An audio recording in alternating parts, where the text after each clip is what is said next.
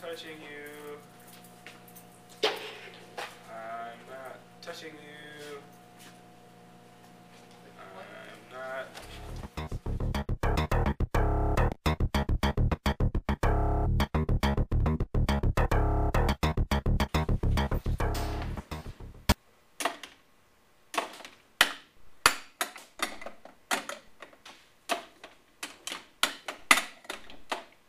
Oh, hey, I didn't see you there. Hi, my name's Sam Orent, and today we're going to learn a little bit about calculus. Follow me. Hi, and welcome to Calculus on Couches. Today we're going to learn a little bit about limits and discontinuities. But first you may ask yourself, what is a limit? Is this a limit? This better not be a limit. Is this a limit? Is this a limit? Is this a limit?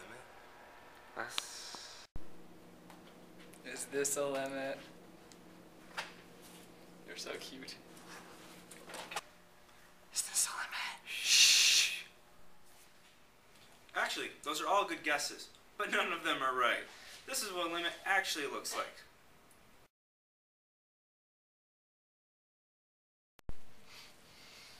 Mr. Orent, this is just a simple y equals x squared graph. And it is, because you see limits are everywhere on a graph. It's what a function wants to be at a certain point, like these young middle school students. I want to be an engineer. I want to be a ditch digger. Now there are actually three types of limits. There's left-hand limits, right-hand limits, and overall limits. Now to show an example of this, let's use our old friendly equation y equals x squared. To show a left-hand limit, we come from the left-hand side of the equation. And at the point x equals 2, it wants to be y equals 4. And it's the true for the other way, coming from the right-hand side, or the right-hand limit. As it approaches x equals 2, it wants to be y equals 4. Now, because both the left and the right-hand limits are the same, that means the overall limit at the point x equals 2 is 4. Now, not in every case will the limit from the left and the right-hand side be the same at a certain point. For example, on this step function at the point x equals 1, from the left-hand side, the left-hand limit wants to equal 1. However, from the right side, or the right hand, it wants to equal 2. Now, remembering our definition of a limit, the left hand and the right-hand side must equal the same. So, coming from the left-hand side, it wants to equal 1, and coming from the right-hand side, it wants to equal 2. Now, these are not the same, so there is no limit at the point x equals 1. Now, this is the standard notation you'll see when you're asked to find a limit, for example, in a worksheet or in your book. It can either be expressed as a big L or as this, where f of x is the function you want to find the limit in, and the point c is the point at which you want to find the limit on this particular one. Now, for this one, it's just an overall limit, but if it asks you to find the left-hand limit, there'll be a little minus sign right there. And if it wants you to find the right-hand limit, it will instead be a plus. Now, in addition to just finding limits, there's various things we can do with them. For example, if we have two functions together and we want to find the limit of these two functions combined, there's 6 different rules we can do to find this. The first one, the sum rule, allows us to add the two functions' limits together to find the new function's limit. The difference rule does the same thing, however it works with subtraction.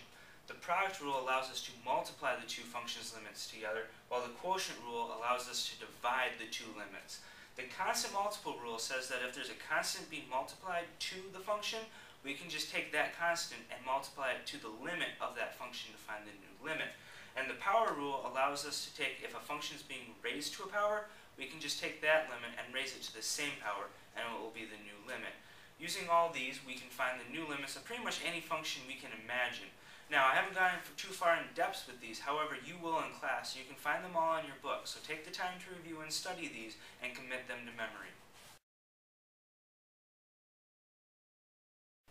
Now, related to the field of limits is continuity. And essentially what continuity asks is it a solid line throughout the entire function? If it has any holes or jumps or gaps anywhere in the function, it's considered to be discontinuous.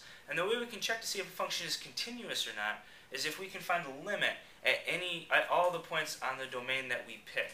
So if some functions are continuous for their entire domain, we can find a limit anywhere on it, while others are only continuous for a small portion of their domain.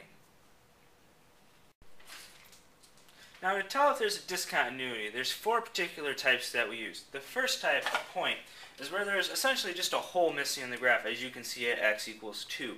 If you move on, we have a jump graph, which is where a function randomly jumps up to another spot, leaving a large gap vertically between the 2 points.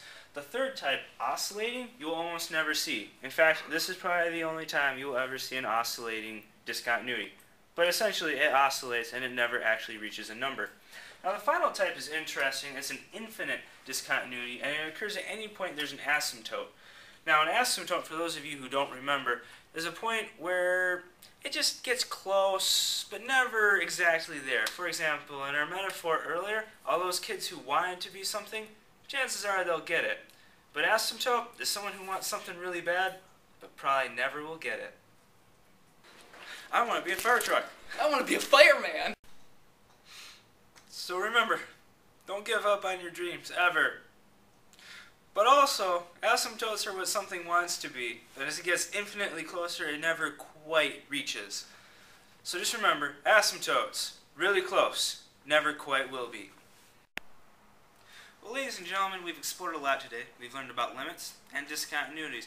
Here are just a few guidelines to help you out before we go. Number one, there's only a limit at a point if the left and the right-hand side equal each other at that particular point.